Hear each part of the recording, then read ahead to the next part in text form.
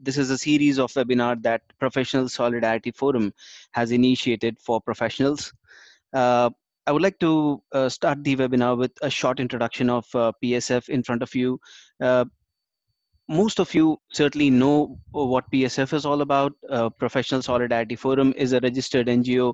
It's a group of professionals from IT and non-IT domains who's who has been formed this particular forum to strive for the welfare of professionals, for the well-being of professionals, to understand the issues that professionals are facing uh, all across, and to overcome that.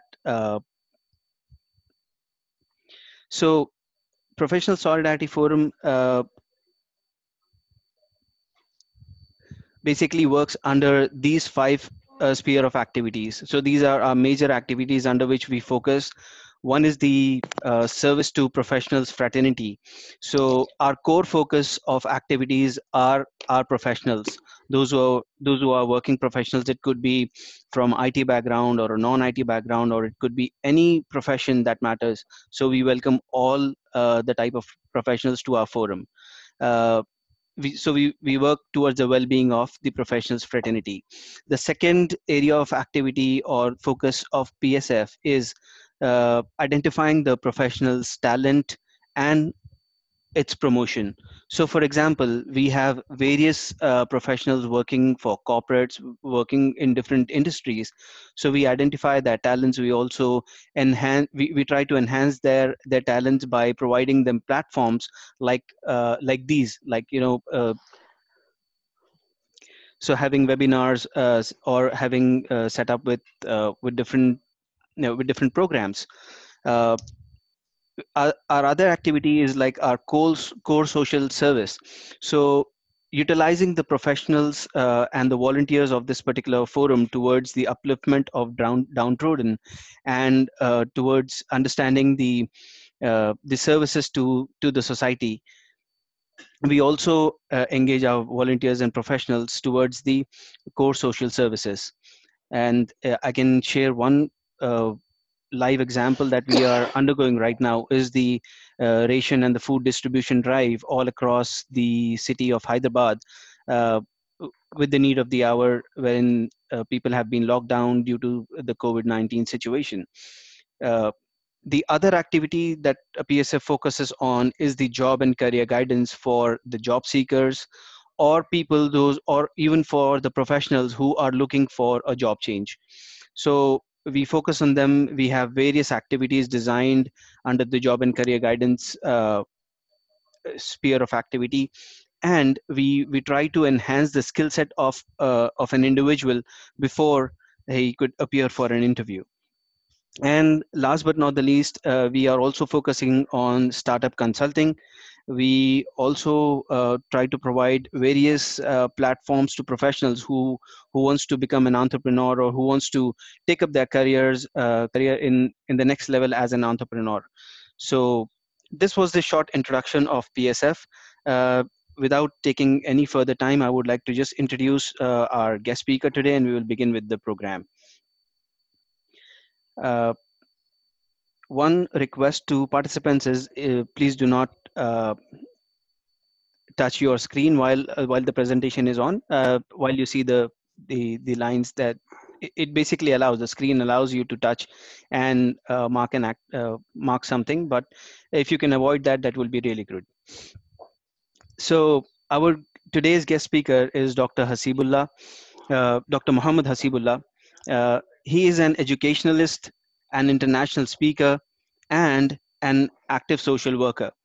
Uh, he has with over 40 years of experience in education and other industries.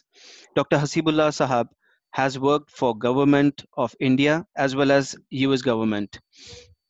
He has always been in forefront in community services and has mentored and inspired hundreds of people across the world. We at PSF are delighted to have him today for this webinar, and we request Dr. Haseebullah Sahab to inspire us on the topic for today, that is rejuvenating yourself. Uh, so with all that, I would like to hand over to Dr. Haseebullah Sahab to take over and guide us on this topic. Thank you.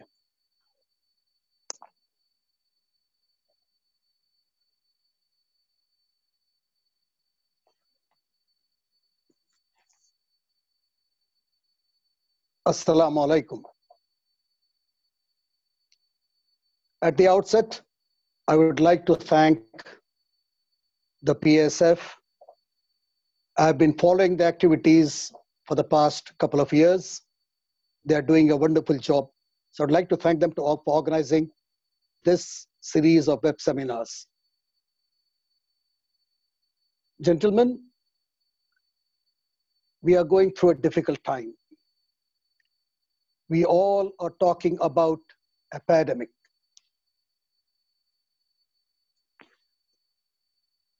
And a friend of mine called up and said, Dr. Saab, the Qiyamah is here. I told him, well, the Qiyamah is not here. But of course, there's just a small glimpse, like a trailer. You know, when a film is made on a very large scale, on a huge budget, the producers, the directors of the film release a couple of trailers showing this different aspect of the films, different characters, how the momentum is built up in the film and so on. And then these are the couple of trailers. So this pandemic today we are facing the world over is just a small trailer in the things to come in future. But one thing is for sure, we all need to start looking at ourselves and the world at large. We have to look at the world and ourselves with a new lens. There are new normal, and we need to adapt to the new normal. To give you an example, last night I was watching the CNN, and there was a government health spokesperson talking in a press meet. And one of the things the anchor asked when the spokesperson said that we are making progress, I'm talking about the United States, we are making progress in containing this COVID-18. The anchor asked him, sir, what is the parameter to measure your progress? You know what was the answer? It might sound very naive, but it is a fact. The answer was, when we can contain the deaths to 80 people per day, then we know that we are making progress. Can you imagine this? Can you imagine that acceptance, that 80 people per day, when they contain it to 80 people per day, they're not saying eliminating deaths, you're talking about 80 people per day, then we know we are making progress. This is not normal, but this is the new normal. And we have to start living with this. In this last decade, human race has taken great strides in all spheres of life. Yes, technological sphere, you talk about IT, you talk about industrialization, you talk about medical equipment, you talk about war equipment, everything, even in every phase of life, we have made large strides. But unfortunately, in this race, we tend to lose touch with ourselves. Yes, sir. We have lost touch. We forgot what it takes to be relevant in the society. We forgot what it takes to be relevant in contemporary and fast-paced world. And we are just going through the motions of living. But honestly, very few of us, I'm not talking all of you, but I'm talking very few of us, including myself, we have not understood the profound meaning of what is happening and expected of us, but the best, because we are the best of creation. But look, I'm a very positive person, and I'm not saying all is not lost. All is lost. No, sir. We are humans. We are the best of creation, and we are the only species on earth who have the ability to learn and unlearn, to acquire new knowledge to interpret new knowledge, to reflect, to reinvent, and to assess. That's the beauty of the human species, and that's what we need to do. Reinventing yourself is a very vast subject. Actually, it is. I conduct a workshop on this quite often here for the Saudi Airlines and other people.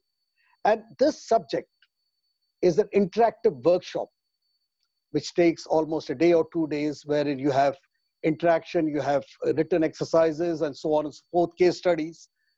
So it's a large scope, it's a large canvas of a workshop. But however, what will do is, in this particular brief 30, 40 minutes, we'll just touch upon the basis of reinventing yourself, just the basics, and I'm sure it will take off.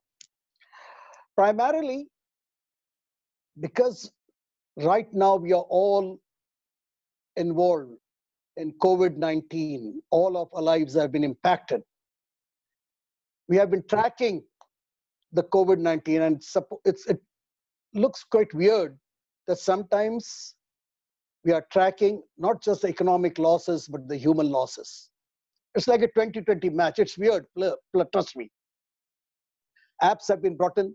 You touch up the screen on the globe, just a country, and there's a count of a number of people who have been affected, number of deaths. It's like how many boundaries were scored, how many sixes were scored, what's the current rate, run rate, and how many wickets have gone. It's like we are watching a 2020 match and then it keeps going. It's an interactive kind of a screen, and it keeps telling you different countries, how many people have been affected, how many people have contracted, how many died, how many survived. Yes, sir, we are living in a very, very complex world. At the human level, okay, we are talking about deaths. I mean, what can be done for health? Wash your hands, and you have health experts all around talking about what best can be done. But at the human level, we realized how frail we are. A small microscopic virus, a very tiny microscopic virus, has held the entire world at ransom. 172 nations, no one is spared. All of us are held to ransom. What would happen? As a result of this, we start to value our lives much more holistically. We may realize the magic of simplicity and minimalizing. Maybe at the end of it, we may become more humble, more humane, and less arrogant. Yes, that is what should be the takeaway for the human race. Be more humble, humility, be humane. A lot of us, if not we, or a lot of countries, a lot of leaders have lost touch with human things of a life. And the worst part, we have become arrogant. The world has become arrogant. We are the superpowers. First world nation, third world countries. Where does this all come from? So that arrogance, this small virus has brought in a new normal. We may have to look at the world to ourselves with a new lens altogether.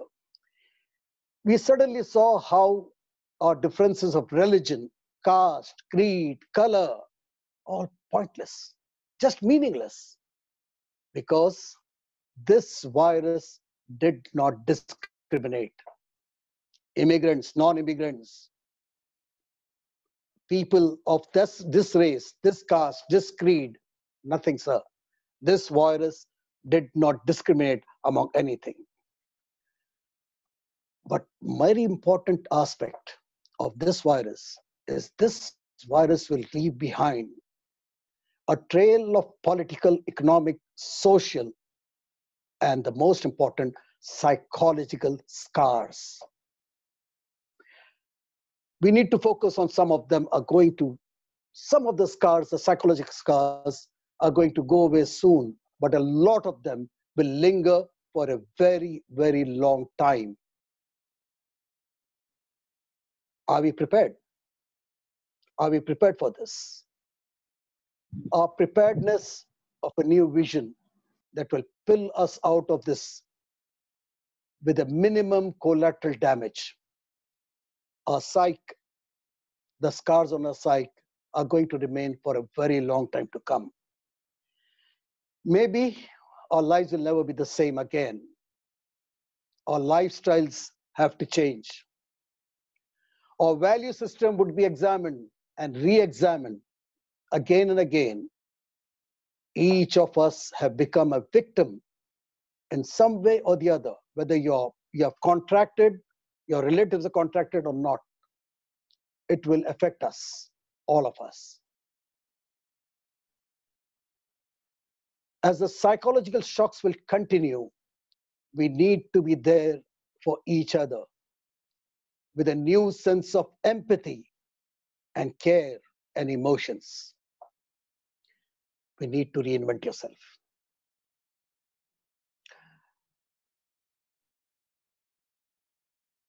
Panic attacks, depression, post-traumatic experiences will come and more. You will get more reports about this. It might not happen immediately, but trust me, this is the which is going to happen. And this is going to add not just to the health emergency, but also to the way we live life, we treat life, we look at life. It is not going to be easy. It's definitely not going to be easy. And as I said, this is going to impact. If I think that I'm in quarantine, I'm staying above everything and nothing is going to happen, trust me, that would not be the case. This will impact every human being on earth, you, me, the whole world. We are now never going to go back to the normal, and the new normal has to be adapted. Well, this is about the pandemic, and there was a point to make that at the human level, what's in store for us. But even before this pandemic, we were living in a VUCA world, VUCA, VUCA world. Basically, this was a program introduced by the US Marine Corps, and then it got adapted in the world of business and management. And we used to conduct, we will conduct workshops on the VUCA world. VUCA. So we normally conduct this workshop for management, saying that, what about the life in the economic field, the uncertainty in the economic field, what's happening to the world around, oil prices, and you name it. But to be honest, it can be also applied to your own situation in the past decade as an individual. It's not necessary for corporates. We in that VUCA is volatile. Volatile. In the last decade, if you look at the world closely, you'll find there's a lot of volatile situations. ISIS, wars, you name it, wars all around. There's a program going on in the world against a certain community or against a certain religion. So what's happening is we are living in a volatile age, and sufferings, terrorism, and what have you. I mean, it's just there. And this has led to uncertainty. The U is for uncertain. No one can predict the outcomes of what's happening around. No one can predict the outcomes which the human race will be affected or impacted. We are totally heading towards uncertainty. We are in a phase of trial and error. And remember, we don't have one solution fits them all. We need to start looking into the uncertainties of life. VU and the C in VUCA is complex. Yeah, we are living in a very complex world. And the past decade has aggravated the complexity of in this world. first world, third world, hunger, discriminations. It has been immigration, ships, boats are standing there, and no, you cannot be admitted because you're of a certain race or certain religion. It's a very complex situation, very complex. And finally, the A in the VUCA, volatile, uncertain, complex, and the A is for ambiguous. No clear interpretation of what is right and what is wrong. Very ambiguous situation. Mixed reactions and lopsided solutions, lopsided decisions. Decisions by political leaders, decisions by economic leaders, decisions by our own community leaders, quite ambiguous. In our community, when I'm talking about our community, I'm talking about the Muslim world, we have a whole range of muftis, differences in religion, sects. Our mosques are divided, quite ambiguous. Should we celebrate a certain festival? Should we not? So we are going through a time which has shown more division in our community than ever before. The need of the hour is to sit back, assess, and reinvent. You see, whenever we talk about reinventing, it's not just as out of the blue kind of a concept. We keep reinventing. Actually, we do. We do all the time. We may not make an effort to consciously do it, but trust me, we keep adjusting, we keep adapting to changes in our lives. We do. And that's what reinventing is all about. Reinventing is nothing but finding within ourselves the time and resources to create a new you. Not entirely, but at least a part of it, to meet the situations, to meet certain calamities, to get a direction in life. And the first aspect of reinventing is to adapt to change. Now, I know this has become a cliche, change. Everyone, whether it is a personality development workshop, whether it is a management workshop, anywhere, the word change has now become a cliche, and it is flashed on that, yeah, we need to change. We need to adapt to change. But believe me, when I'm saying this, adapting to change, it's not something new. Why is it is being repeated in all seminars, in all presentations? There's a simple reason. You all are aware of the famous couplet by Allama Iqbal. This was in 1930 when he said, "Khuda ne aaj tak us qaum ki halat nahi badli, na ho jisko khayal apne aap ki halat badalne ka." This was 1930. But the concept of change has been given to us 1500 years ago in the Holy Quran itself.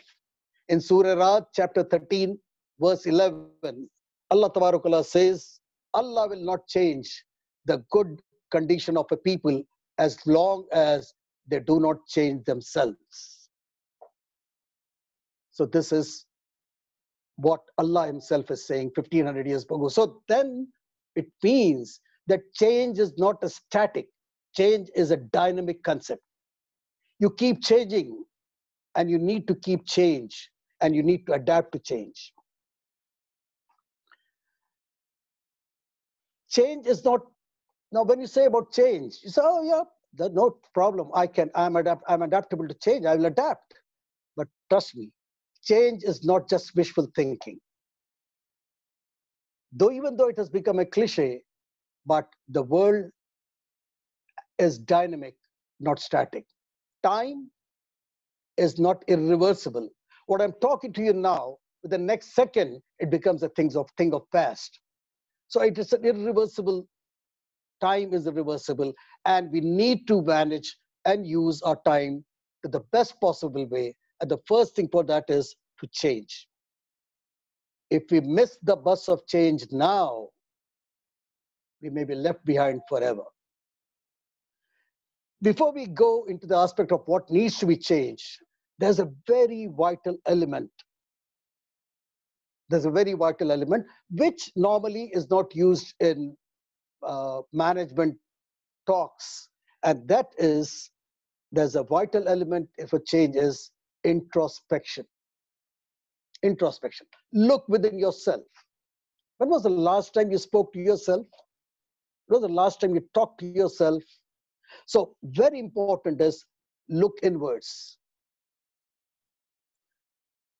It might be that the change you want to make would primarily require a small internal change in your psyche, in the way you approach life, in the relationship you have all around you. It's a time that there might be a reason why you should look within yourself. Trust me, no matter how strong the external forces may be, it will not make you adhere to the compulsions of change. The forces might be big, but the vital element for change is that change should come from within. And to do that, the internal change, you need to do a bit of introspection. You know, interestingly, it just reminded me that all of us, I had read, all of us have a 3 stage of conscious selves. Each of us, every human being, which is called as conscious, subconscious, and unconscious. If you look at it in Urdu, it says shaur, nifs shaur, la shaur. अक्सर हम बात करते हैं कि ला शऊरी में ये हो गया. So it means that we do acknowledge the existence of a subconscious and unconscious self. Yes, there is. And so it's not a question of just acknowledgement, but it is there. Trust me, it is there in all of us. I think I will be oversimplifying it, but let me give you an example. When we were young, we are talking about those times when the whole India was very dirty. Now it is Swachh Bharat and everything is neat and clean, so-called. So this was when we were young and we were going for an intercollegiate debate competition to Lucknow. And I was sitting at the railway station along with another friend. And right in front of me, of us, there was a man walking. And this person, as we walked, there was, as I said, we were not Swachh Bharat, so there was a banana skin of someone has peeled the banana, ate the banana, throw the skin onto the platform. So this gentleman was walking. He kept his foot on that banana peel and he fell. We abruptly start laughing because it presented to us a very comic situation, a Charlie Chaplin type of situation. So we besakta, abruptly we laughed or we smiled at the situation that the person is going and he slips and he falls. So that is a conscious reaction to a situation in front of me. That was a conscious reaction. Anyway, some of the people and we ourselves, we went and tried to help him up to get up, and we found that he could not get up. His hip bone had cracked or at least fractured or whatever. He couldn't just get up. So anyway, we got some people around and he was taken to the hospital, and that is it.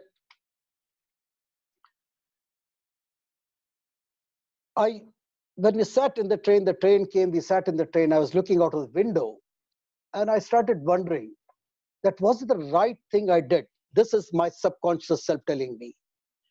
Was it the right thing we did at laughing at someone's misery? Someone is hurt, someone is fallen down, he has hurt himself, and we laughed.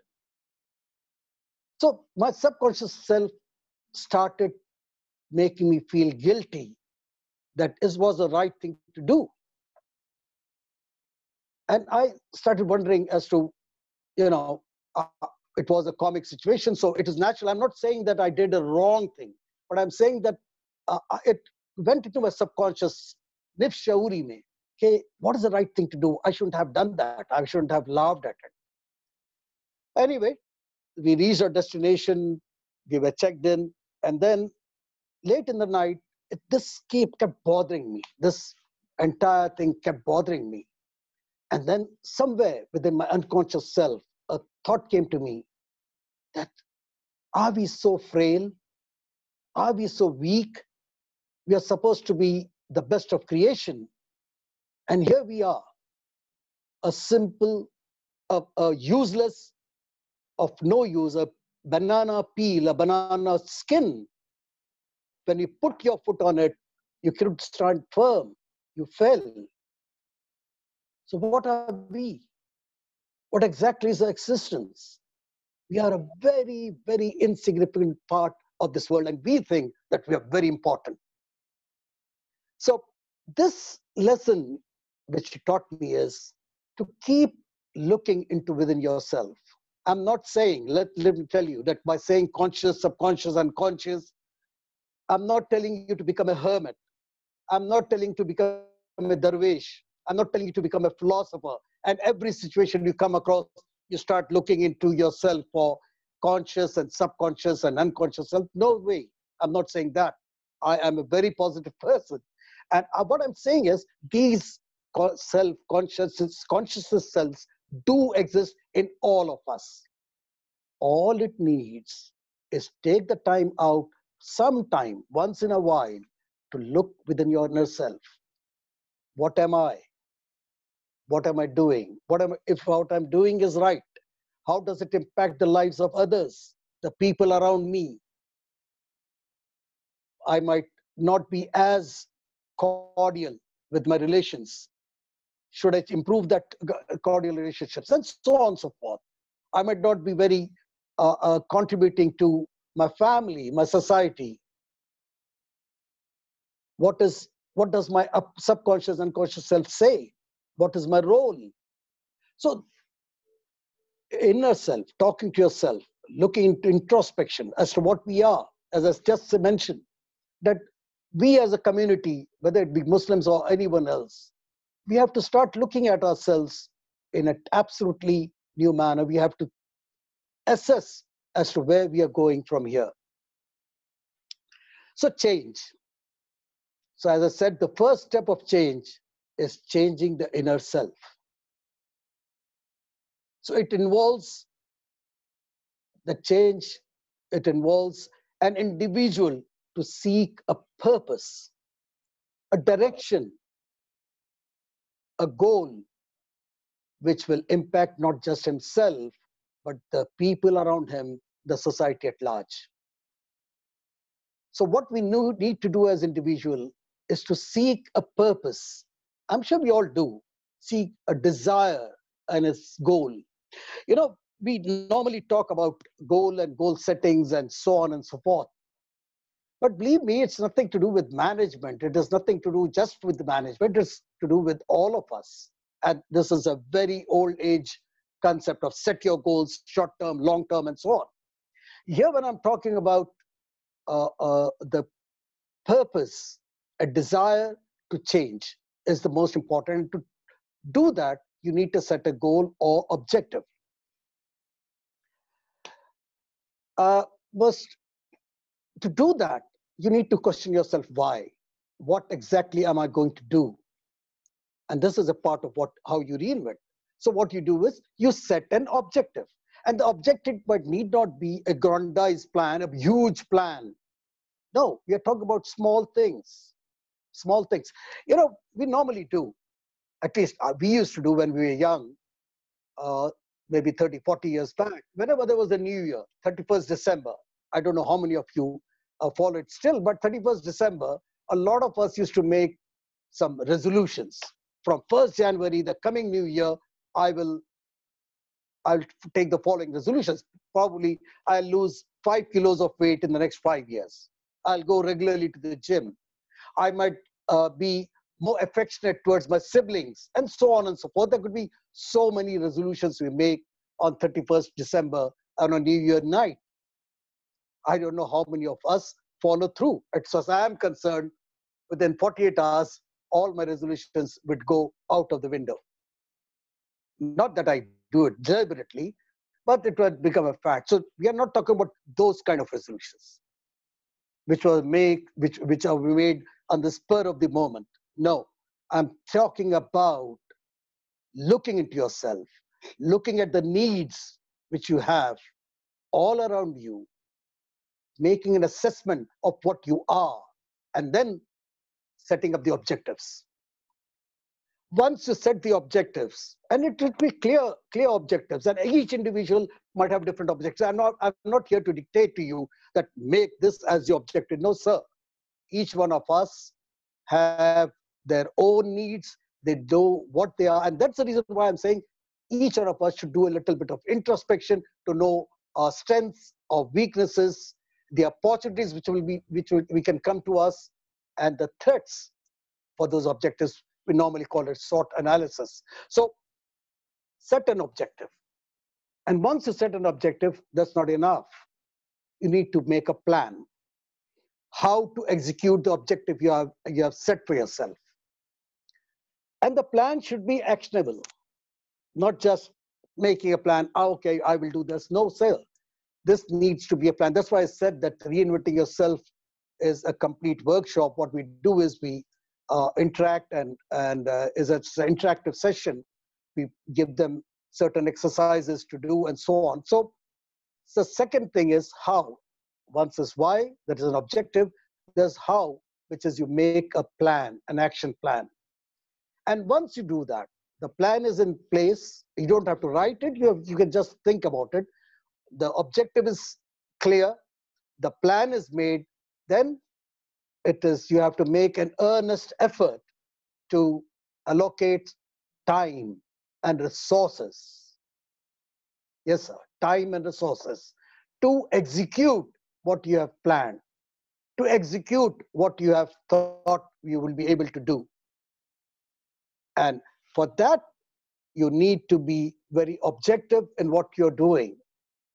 The plans which we make should be actionable. All of us are reactive, and that is human nature. We are all reactive, but not just human nature. All species on this earth are reactive. You react to an action. Action and reaction are equal. But uh, more important would be if you have a clear objective, if you have your plan very clear in your mind and very defined, then you will become proactive. It's not the time, but many of you, I'm sure all of you, have at some point of the time read and gone through Stephen Covey's 7 Habits of Effective People. If you have not, I would advise you to go through it. It is a very old book, but the what is mentioned in the book, what is written in the book, is quite relevant. It goes from, again, setting of objectives, communication, and what have you. So 7 Habits of Effective People is a very good book to read, or PowerPoints to follow, or lectures to listen. So first step to reinvent is, as I said, change, adapt to change, introspect, internal changes. Then you set an objective for yourself, depending on your situation, lay out a plan, and then the plan should be, of course, actionable, and then allocate time and resources, predetermined time and resources, and carry out your objective in a very sincere and honest fashion. Once that is done, from time to time, there's a problem which we never do. We set our objectives and we think that we are doing things, but we never revisit our plans and reassess what we are doing. That is very important. Unfortunately, there are certain hurdles in this plan and action. That is, many of us, me included, I'm not separating myself, are procrastinate. We fail, we think that, okay, we will do it. And we try to absolve ourselves of the responsibility to follow the plan we have made. So we procrastinate. what is important is we have to start learning to prioritize. Remember, the key is schedule your priorities. Don't prioritize your schedule. I repeat, schedule your priorities. Don't prioritize your schedule. And that is the key, the mantra of really having to how to manage your time so that you could work on the actions which you have designed for yourself, the objectives you have set for yourself. No one has set objectives for you. It is you who have set an objective for yourself, and that will help you if you prioritize what you need to do. There's another setback, which is delusion. Some of us are delusional. I'm again accepting myself. I'm working on it. You're not ready to accept that I'm neglecting it. You say, I'm working on it. No, sir. Just working on it is not the solution. You need to make a effort, a real effort to try to reach the goals which you have set for yourself. You know, one of the things, I'm not saying this should be objective, but one of the things which can be objective, since we are now in quarantine, since we are now at home, since you're now with your near and dear ones, since at this point of time you're concerned about your relatives, about your friends, one of the objectives, I'm not saying it should be, but one of the objectives could be uh, emotional. We normally do a workshop on emotional intelligence, very interesting. Sometimes, inshallah, in due course, if possible, we'll keep a small presentation on emotional intelligence with PSF and all involved. So emotions, the objective could be of an emotional ATM card. I'll tell you a small anecdote which happened to me. Last year, I was in the United States of America, and I needed some money, so I went to an ATM, small small place, a small shop, and cubicle. And there was a gentleman, an American citizen, I think, who was there at the machine. So I was waiting for my turn. Interestingly, this machine was an audio visual aided machine. In other words, it tells you what's going on. So this gentleman put his ATM card in the machine to withdraw some money, and the voice was loud and clear from the audio from the ATM machine. Sorry, you do not have enough funds.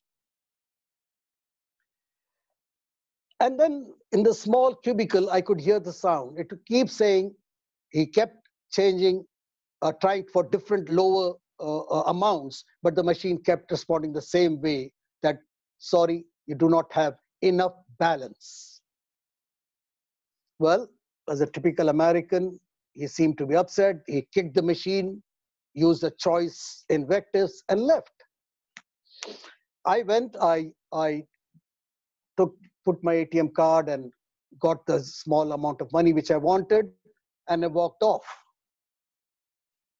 But then again, as I said, a subconscious thought process went on into my mind, because I know, as I said, I keep talking to myself quite a few times whenever I have the time.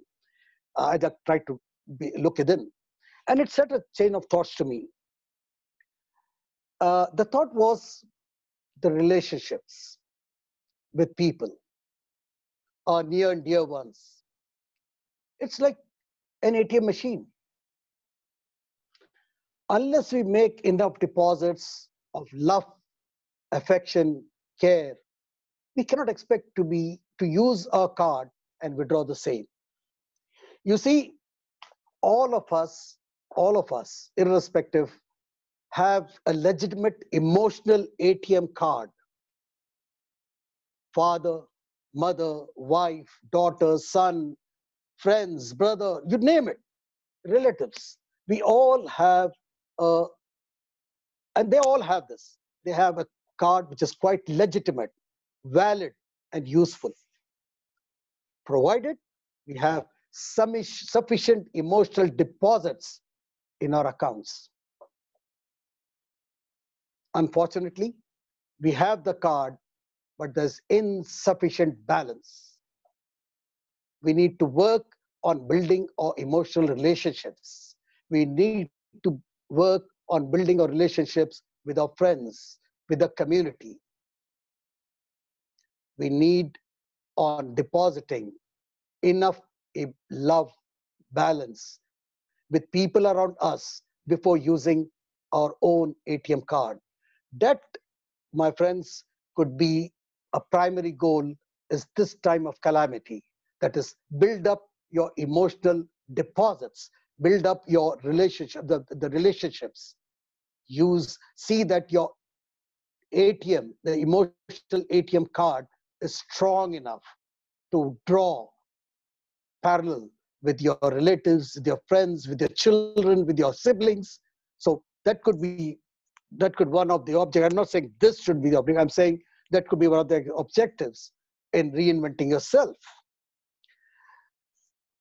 So this is as far as my presentation is concerned. I'm sure that this is not enough. That, as I said, we have the paucity of time, and I would definitely like to give it on to the host of this program to uh, open it for some questions. As I said, I'm not a scholar. I'm not an answer to everything. If there are certain questions which I may be able to answer, I will do it.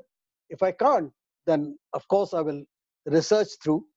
Maulana Google is already there. So I'll research through and come back to you some other time.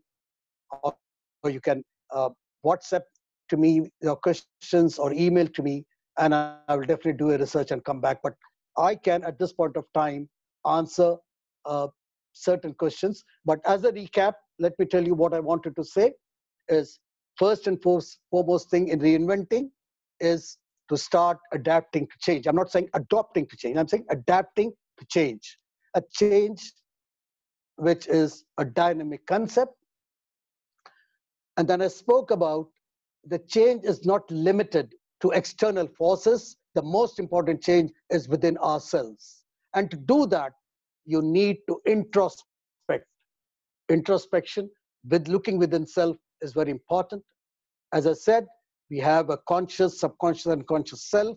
Sometimes take out the time to talk to yourself, and you will start looking at with the absolutely new perspective. The third thing which you said is to have this change affect what the elements are. First and foremost is you start setting objectives. Small, it might sometimes, but it's so of no value. But trust me, even a small insignificant objective, if followed through with sincerity and honesty, can become a landmark in your life. So set an objective, put a plan in motion, put a plan in action, for actionable plan, clear, thoughtful, no grand ideas, but just a clear, thoughtful plan, and then follow through. That is, be proactive to carry out that plan. And then, of course, reassess, revisit those plans, and see where you stand vis-a-vis the objective you have set for yourselves. And as I said, there are certain pitfalls of procrastination, of telling yourself that you're trying to do it, but you're never doing it. So there are certain pitfalls which you need to avoid. Delusions, I'm on my way or I'm getting there. So avoid delusions and be sincere in what you do. And finally, as I said, this is a good time to experiment with your own emotions, to try and see what best can be done for the people. You know, what is emotional intelligence? Honestly, your capability, the capability of a person to assess his own emotions and the emotions of people around you. That has become very important. We have become an intolerant community. We became less humane. We have become the humbleness and arrogance should gradually, the arrogance should go and humbleness should come more and more within us. I thank you all for joining this session. I hope it has been to some use for all of you. Thank you. And Jazakallah khair once again for PSF for organizing this webinar. Over to you, the host. Jazakallah khair. So, uh, the forum is open for question and answer session for next 10 minutes. In case we have any questions, they can either type here or they can just unmute and start speaking. Please allow me a minute while I allow the participants to unmute their mic. Just 1 minute. Yes. Assalamualaikum. Yeah, let's take one question at a time. So I see someone wants to ask Sayyida Mahwish, is it? Hello, Assalamualaikum. Assalamualaikum. Hello, can you hear me? Hello. Hello, I can hear you loud and clear. Yeah. Assalamualaikum, Uncle. This is right. Wa alaikum salam. It's a wonderful interaction. And then, I'm sorry, your audio is breaking. yeah. Okay. There is a little bit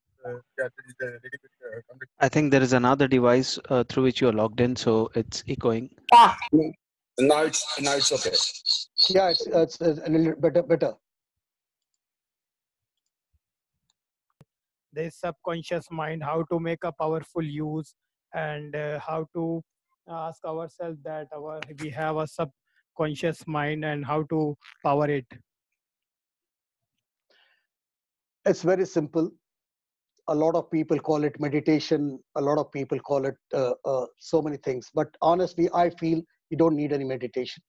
You don't need anything. All you need to do is now that I've told you, all of us have that subconscious self. It's all within us. And this is not the first time that you'll be talking to yourself or you're looking at your inner self. As a matter of fact, you have already done it quite fast. I'm not saying this is a compartment. There's a tight compartmental separation. What I'm saying is you have known your subconscious self. You have talked to yourself. All you need to do is be a little bit more focused. We all live on the periphery. We are living on a periphery. We are reacting to situations. We are doing things because something is happening, so we are reacting to it. So take a step back and think. And it's simple. Think about your situation. That's all it is needed. You don't have to make a concerted effort to go into yourself and look at it. No, it's very simple. It's just that, as I said, when I saw that situation on the railway station, or when I saw this man, the ATM card, when he put in and there's not enough sufficient balance, I just talked to myself, thought about it. Well, and then it went on. So it was there within you. It will be there within you. It's always there. You don't have to make an effort. There's no exercise per se to read your subconscious self. It comes to you automatically, provided you just are not reactive. You just don't react to a situation. And that's the reason why you need to change. You need to start looking at it more closely. I hope I answered your question. Jazakallah. Thank you. Dr. Haseebullah sir, there's a question from a participant. They are asking procrastination of our plans or objectives. Absolutely, it's one of the biggest problems everyone goes through. Could you please give some tips on how to overcome procrastination?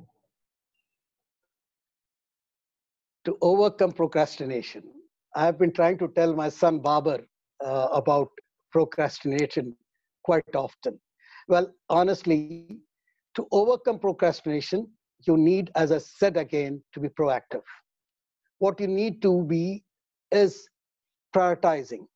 If you prioritize, and I told you earlier, you need time management. And as I said, if you read Stephen Covey and anyone else who would say time, they divide the time into 4 different parts and 4 different blocks.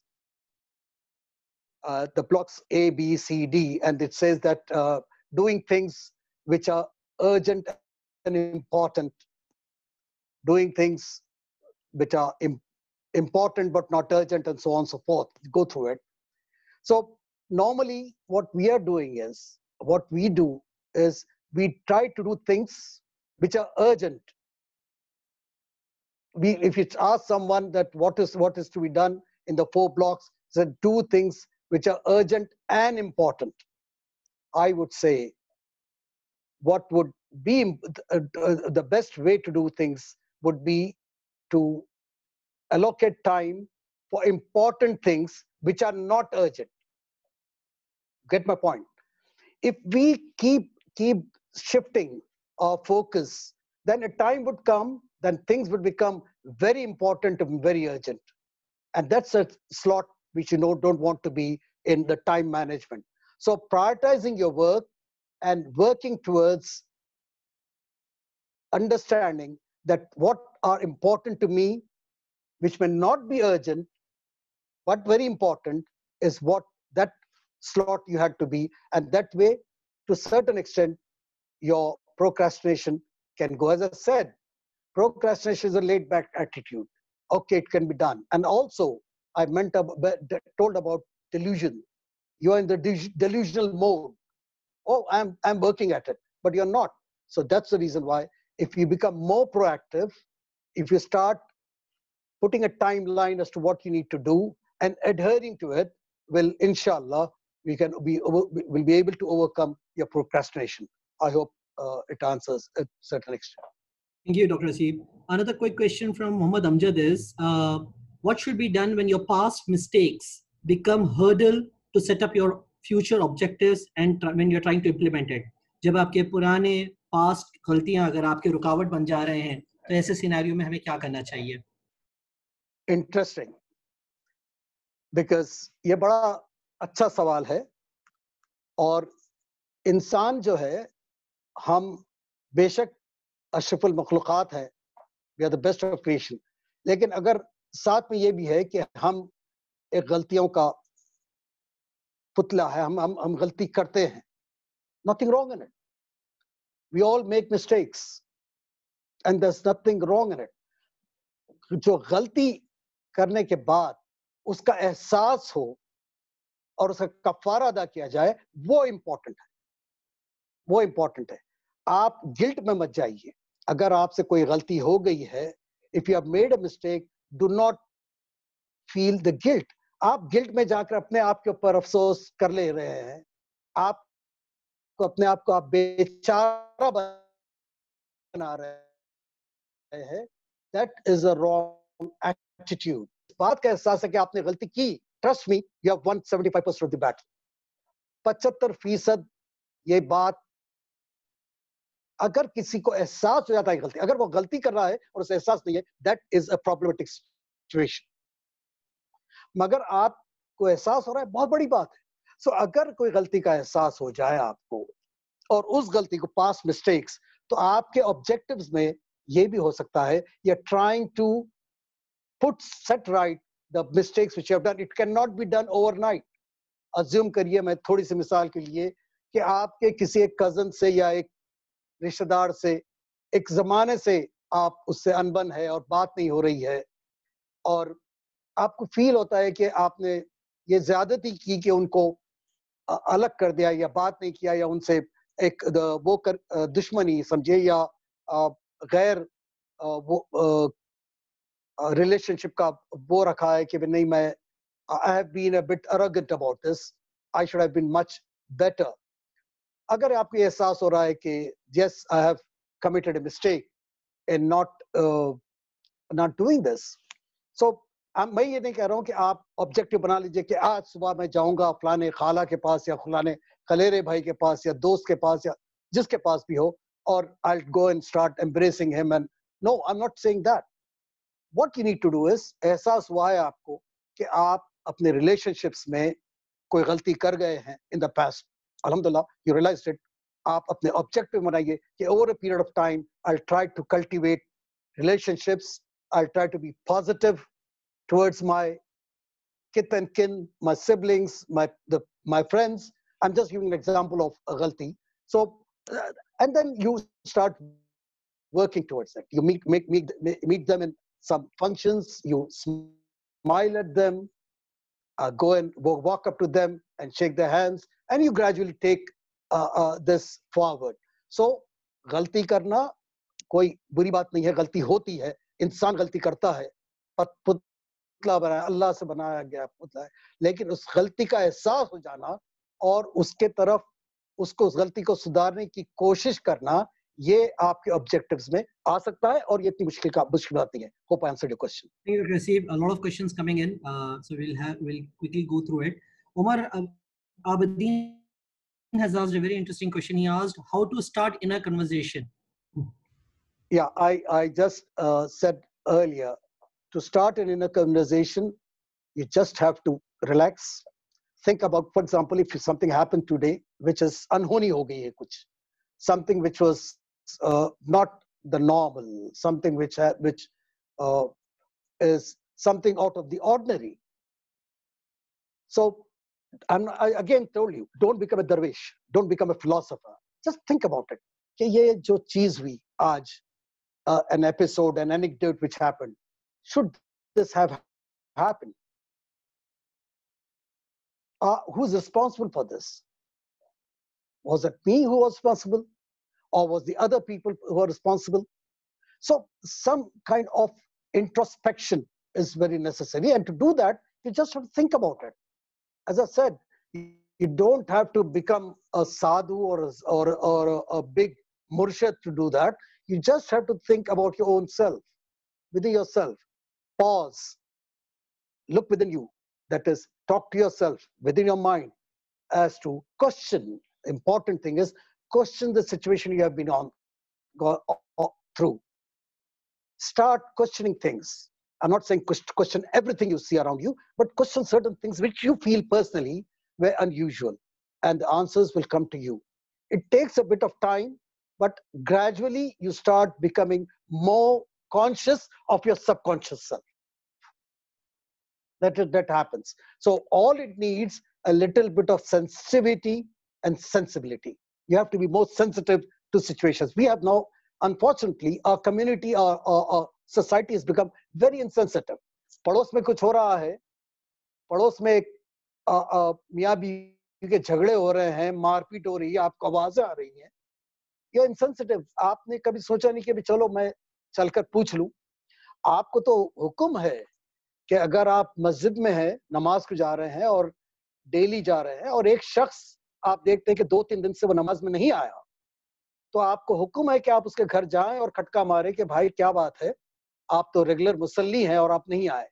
तो you see, if you're conscious about the people around you, if you're conscious of what's happening with you, और आप उसके बारे में थोड़ा सा गौर और फिक्र करें, तो आपको खुद जवाब निकल जाएंगे. You'll be able to start reading into your subconscious self. And we do. Actually हमको आता है, लेकिन क्या होता है, हम कॉन्शियस वर्ल्ड में इतने मुत्तला हो जाते हैं, इवन दो आपका सबकॉन्शियस बोलता रहता है, हम सुनते नहीं. उसकी सबकॉन्शियस की आवाज आप कॉन्शियसनेस में अपने दबा देते हैं. अपने निफ्स शऊर को, लाशऊर को आप शऊरी तौर पर दबा देते हैं. And that needs to change. उसके लिए थोड़ा सा कुछ नहीं, बस ये है कि आप you become more sensitive. Hope I answered the question. Thank you, Dr. Haseeb. Our next question is by Roman Sajid. He said that in the beginning of your program, you spoke about how the current scenarios are just like a trailer or abhi picture baki hai. So his concern is that moving forward, should we now never feel, should we feel that कि अब life कभी normal नहीं होने वाली है और फूक के खत्म लेना चाहिए, and like how do we go back to our life subconsciously बोलिए आप, या his question is that how things are going to be in future and how we should approach it. Interesting, and I'm sure all of us are looking at it, all of us are working on it. As I told you, there will be a few new normals. As I gave you the example of CNN spokesperson who said that 80 लोग जब मरने लग जाएंगे, हम रोक देंगे 80 लोग पर, तो ये प्रोग्रेस होगा. यानी लोग मर जाएंगे 80 लोग per day in United states, इसको वो लोग नॉर्मल समझा जा रहा है. और I am not saying that they have been arrogant or they have been bad at it. No, but this is an honest fact. तो अब आने वाले दिनों में जो होने वाला है, हमको दुनिया को एक नए नजरिए से देखना पड़ेगा. एक नए लेंस को लाना पड़ेगा और उस लेंस के जरिए देखना पड़ेगा। अब ये नहीं कि आपकी भाईचारी खत्म हो जाएगी, आप लोग से मेल मिलाप खत्म कर जाएंगे, नहीं। इंशाल्लाह ह्यूमन रेस, हम कई बड़ी बड़ी कैलामिटीज के थ्रू चल जा चुके हैं. We have gone through a lot of calamities in our lives, whether it be World War II or whether it is the 7/11 or 9/11 or whatever. बहुत सारी चीजें हुई, इराक को तबाह कर दिया गया, दुनिया भर में वो आए हैं. तो ये ऐसा नहीं है, ऐसी वबाएं पहले भी फैल चुकी हैं. प्लेग हो चुका है, इससे कबल हजारों लाखों की तादाद में पुराने जमाने में पहले प्लेग में लोग पीड़ित हुए, मर गए हैं. The world will go on, but a totally new normal. Totally new normal. अब देखिए हमारी जिंदगियों में आपके टीवी के लाइव शोज आपको पुराने टीवी सीरियल्स निकाल के बताए जा रहे हैं. Why? Because you cannot make new serials. आपको टीवी ऑडियंस नहीं मिलने वाली. It will take time for things to come normal, inshallah, and they will. But definitely, there will be a new way to look at things. Mail मिलाप खत्म हो जाएगा या लोगों से मिलना खत्म हो जाएगा, ऐसा नहीं है. वक्त बदलेगा इंशाल्लाह. Everything which goes up has to come down. ये तो normal nature का वो है. But ये है कि yes, it will take, and as I said, the most important thing which is going to happen, ये तो economic, political upheavals होंगे, economy खराब हो जाएगी, बेरोजगारी बढ़ जाएगी, everyone's talking about it. The most important part which will happen is there will be a psychological scars. दिलो दिमाग पर psychological scars रहने वाले हैं. Trauma बहुत दिन तक रहने वाला है, and we need to overcome it objectively. ठंडे दिमाग से उसके बारे में सोचा जाए. ये जरूरी नहीं है कि ये मेंटल स्कार्स सिर्फ उन लोगों पे आएंगे जिसके घर का कोई करीबी रिश्तेदार असर हो जाए, उसको कॉन्ट्रैक्ट करा है डिजीज या मर गया है, उन्हीं को नहीं, हम सब उसकी चपेट में आने वाले हैं. Because life will never be the same. Life will never be the same. And yes, but इंशाल्लाह there is nothing negative about life. Look at it in a positive manner. इंशाल्लाह तबारक ताला अल्लाह की मदद ली जाएगी. हम अपने एफर्ट्स करेंगे कि to bring our back life to the normal, but you have to accept the new normal in life. Hope that answers Mr. Omar's question. That was Roman Sajid's question. We have last Right. questions for you. I will quickly take you through it. We have a question from Noor Hidayat. I can't hear you. Yeah, I have a question from Noor Hidayat. Right. The person asks is there activities or plan underway taken by Haseebullah sir in this regard to community level, especially during these days in India, where there is a lot of negative projection of Muslims in the society? Taken by me? Yes. I didn't get the question. Like, I didn't are get the there question. any community level work which you are involved in or part of, which will be helping the community, since there's a lot of negative projections of Muslims? Yes. Well, I'm stuck here in Jeddah, but I've been coordinating with Khake Taiba Trust and other organizations to do some community service, like PSF is also doing this. I was speaking to one of the person, Gibran, and I told him that don't restrict your distribution of rations or whatever to only Muslim-dominated areas. Go into those areas where there are people poor, irrespective of what religion they are. Go to Ambedkar Nagar, go to Scheduled tribe colonies, and try to project that we as Muslim community, we believe that Allah Tabarak Ta'ala sent Prophet Muhammad Sallallahu Alaihi Wasallam as Rahmatul Alameen. He didn't send him as a Rahmatul Muslimin. He sent him as a Rahmatul Alameen. A small thing which I would tell, and I keep telling the community here, and I did interact on web with some of the community organization in Delhi and other places. And I told them, and this is the conclusion, and very interesting. I was listening to a youngster, a Pakistani youngster, who was giving a speech. और वो कह रहा था कि परिंदे अब क्यों नहीं आते, कंकर क्यों नहीं बरसाते। ये अलम तरा कैफ फ़अल रब्बुका बिअस्हाबिल फील की तरफ तवज्जो थी उसकी। वो कह रहा था कि परिंदे अब क्यों नहीं आते और कंकर क्यों नहीं बरसाते। और फिर उसके बाद उसने उसका जवाब भी दिया कि भाई हो रहा ये है कि पाकिस्तान में, खास तौर पे ये पाकिस्तान का बच्चा था, कि जो वहां पर चलता है, एक शख्स बंदूक उठाता है, वो मुसलमान है, और जब ट्रिगर खींचता है तो अल्लाह अकबर बोलता है, भले वो पाकिस्तान में हो या सीरिया में हो। जो शख्स बंदूक चला रहा है वो मुसलमान है, जिसको गोली लग रही है वो भी मुसलमान है। तो परिंदे अब क्यों नहीं आते, कंकर क्यों नहीं बरसाते, यहाँ अबराहा नहीं है और ईमान वाले नहीं है।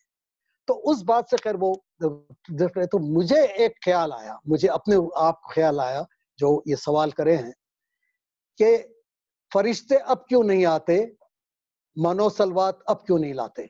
मनोसलवात खाना, आप याद होगा कि मूसा अलैहिस्सलाम बनी इज़राइल को लेकर जब जा रहे थे और फिरौन की फौज से, तो मूसा के लोग, बनी इज़राइल के लोग कहा, या मूसा अपने खुदा को बोलो कि हमको खाना दे, हमारे पास खाना नहीं, हम भूखे हैं।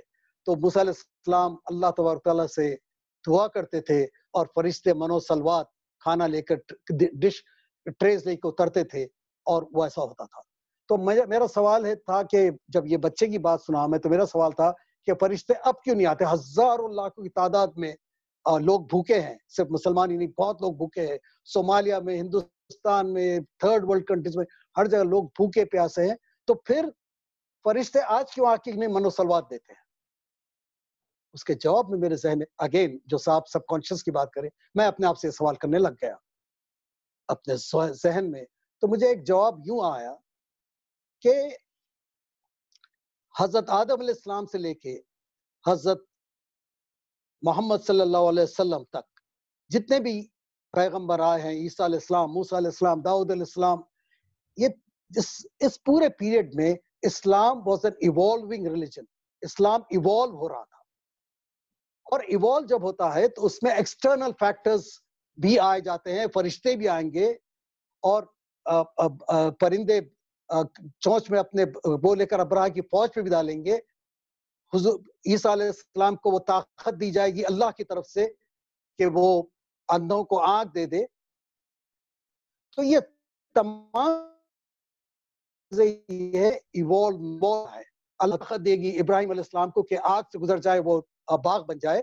तो this is because Islam was evolving, और ये इवॉल्व पीरियड में मूसा अलैहिस्सलाम की दुआ से खाना भी आ रहा है। जब वक्त आया मोहम्मद सल्लल्लाहु अलैहि वसल्लम का, नबी करीम का, आखिरी नबी का, तब आपको याद होगा कि हुजूर अकरम सल्लल्लाहु अलैहि वसल्लम का आखिरी बयान जो मैदान अरफात पे दिया गया, उसमें आपने लोगों से पूछा, ऐ लोगों, क्या मैंने तुमको वो तमाम बातें जो अल्लाह ने कहा था, मुकम्मल इस्लाम तुम तक पहुंचा दिया। तो लोगों ने कहा, लब्बैक या रसूलल्लाह, आपने किया। तो आप हुजूर अकरम सल्लल्लाहु अलैहि वसल्लम अल्लाह को गवाह रखे कि अल्लाह, मैंने तेरा पूरा पैगाम लोगों तक पहुंचा दिया। मतलब ये कि हुजूर अकरम सल्लल्लाहु अलैहि वसल्लम साथ इस्लाम मुकम्मल हुआ। अब एवोल्यूशन नहीं हुआ, अब ये मुकम्मल हो गया। अब इस मुकम्मल दीन में एक बहुत इंपॉर्टेंट चीज जो कही गई, वो आक़िमुस्सलात व आतुज़ ज़का।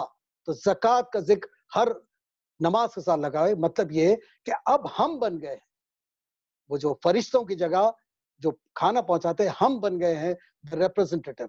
तो जब आप एक 10 रुपए निकाल के अपनी मस्जिद से निकलते वक्त इस किसी फकीर को देते हैं, ये जहन में रख लीजिए कि रिज़्क़ अल्लाह तो अल्लाह है, आप नहीं है, आप एक सिर्फ जरिया है। तो जब आप ये 10 रुपये आप दे रहे हैं, तो आप कर क्या रहे हैं, आपको अल्लाह तबारक तआला ने आपके रिस्क में वो 10 रुपये जोड़ दिया और आपके दिल में ये हिदायत दी कि चल भाई आज 10 रुपये दे दे, इस आदमी का खाना हो जाए।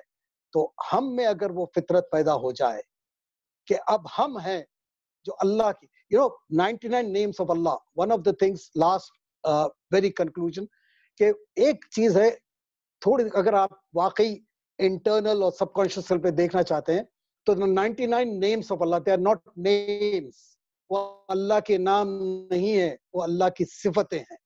और they are, you have to look into it, पढ़ लीजिए वो।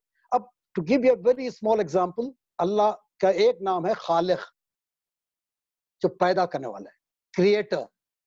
आप और हम क्रिएटर नहीं बन सकते, लेकिन इशारा अशरफुल मखलूकात को बनाने से ये है कि you are not the creator but be creative. देखिए, क्रिएटर एंड क्रिएटिव, तो हमको ये दिया कहा गया कि बी क्रिएटिव. एंड हेंस मैं सभी कम्युनिटी मेंबर्स से गुजारिश करता हूँ कि इस टाइम ऑफ नीड में आगे बढ़े, make your contributions towards the society. अगर आप पैसे से, राशन से नहीं कर सकते तो कम से कम थोड़ी सिंपैथी बताकर, थोड़े इश्यूज हैं लोगों को के प्रॉब्लम्स है, psychologically they need support, they need to talk, go ahead and do your bit. इंशाल्लाह things will get better. Right. Thank you, Dr. Haseeb. We have last three questions from Irfan, Arshi, and Zaki. If Mr. Irfan wants to know that if you could give some insights on work-life balance and dedicating some time to social life. I think you just covered, but yeah, as I said, we cannot compartmentalize, make our life into compartments. However, we need to make a conscious effort. You know, work is there. We are all bound to work for a living, work to get things done. But at the same time, you need to start looking at, as I said, the social needs. And that's why I gave the example of the ATM of emotional ATM. Once you realize that you do not have enough balance in your ATM, you have to start working on it. And to do that, you'll have to set aside some time. For that, you have to prioritize. Work is work, and a social life, you need to take out the time for your family, for your friends, for yourself, which is important. हम इतने मुल्लविस हो चुके हैं material life में, हम इतने मुल्लविस हो चुके हैं दुनियादारी में, दुनिया के कामों में, कि हम अपने आप के लिए वक्त नहीं निकाल रहे. So give yourself the time. It's not, once you give yourself the time, you have the luxury of using the time for pursuits which are unnecessary, or for some positive pursuits like becoming a better socially accepted person in this community. So yes, you have to make a concerted effort to start looking at how much time is required to make that ATM card really, really meaningful and useful. Thank you. Thank you, Dr. Haseeb. We have a question from Ms. Arshia. She has two questions. Question one, how to neutralize a stressful situation in a professional environment? How to neutralize a stressful situation in a professional environment? And the second question is, what are some of the key areas of strength you think in area of emotional intelligence? This would require a complete seminar for a complete an hour or so. Stress management. I mean, I do that quite often. But you see, there's not a simple one sentence answer. Stressful situation, stress was always there. The first and foremost thing, I'll just give you a few pointers.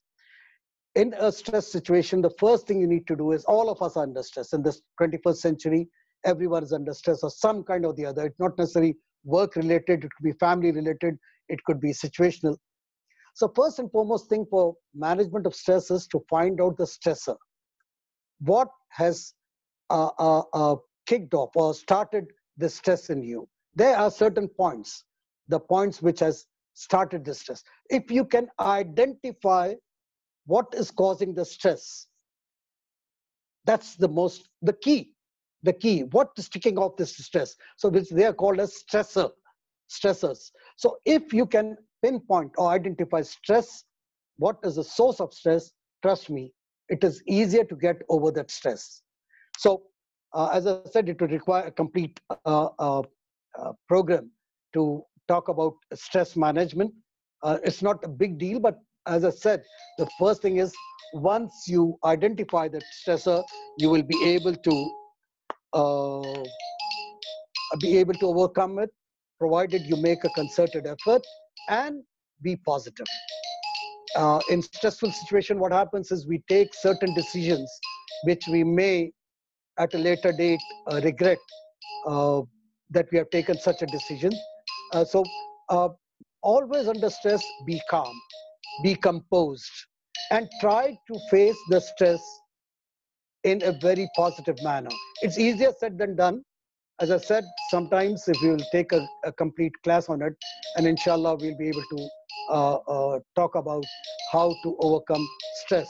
But stress is a integral part of our life, and we have to deal with it face on. I mean, just you cannot procrastinate that, okay, time will come and the stress will go away. It will not. You will have to be proactive in managing stress. Trust with the small time available, I could say a few things on that. Over. Thank you, Dr. Haseeb. We have just last question, and I would like to quickly conclude because we will also our sessions also has come to an end. The last question is coming to reinventing ourselves. We have the realization of the wrong we have done. So we have the questioner is asking that the person has already identified that they have done wrong, and now they want to make it better, but the other party is still holding on to those past issues and still blaming it over and over again, and they are not able to avoid it. So how to combat with this guilt trip? It happens. The guilt, you see, once you have made an effort. Sawal ye hai ki you have already made an effort to try to better the relationship, but the other party, the mistake too, you try to rectify the mistake, but the other party is not as responsive as you expect them to be. अल्लामा इकबाल का बहुत पुराना शेर है, नशे मन पे नशे मन इस कदर तामीर करता जा कि बिजली गिरते गिरते आप खुद बेजार हो जाए. Effort. Keep trying. Keep trying. You cannot change someone. You see, people are made of different mindsets. Some people take a bit of a time to come. That's the reason why I said change. तो आपने अपने आप को तो बदल लिया, आपके पुराने मिस्टेक्स को समझ गए, अब आप अपने रिलेशनशिप को बेहतर करना चाह रहे हैं, आप अप्रोच करते हैं, आप पहल करते हैं, लेकिन आपको ये शिकायत रहती है कि वो सामने वाला उस पैमाने तक आपकी रिस्पॉन्ड नहीं कर रहा. It's perfectly all right. कोशिश करते रहिए over a period of time. Don't get frustrated, don't get upset. Frustration तो आते हैं, लेकिन since you have already set an objective, आपने ऑब्जेक्टिव कर दिया है, आपने बना लिया है, आपने प्लान किया और उसकी तरफ पहल कर रहे हैं. You told me that you will be proactive. Yes, आप पहल कर रहे हैं. अगर सामने वाले जो है वो उतना रिस्पॉन्ड नहीं कर रहे हैं तो सब्र कर लीजिए, सब्र कर लीजिए. Don't lose your patience. अरे वो बहुत ज्यादा अकड़ गया है और बहुत ज्यादा अपने आप का दिमाग वो चल, नो, डोंट डू दैट.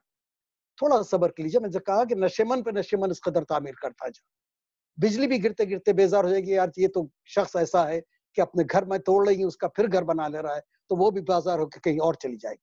तो don't lose hope and do it.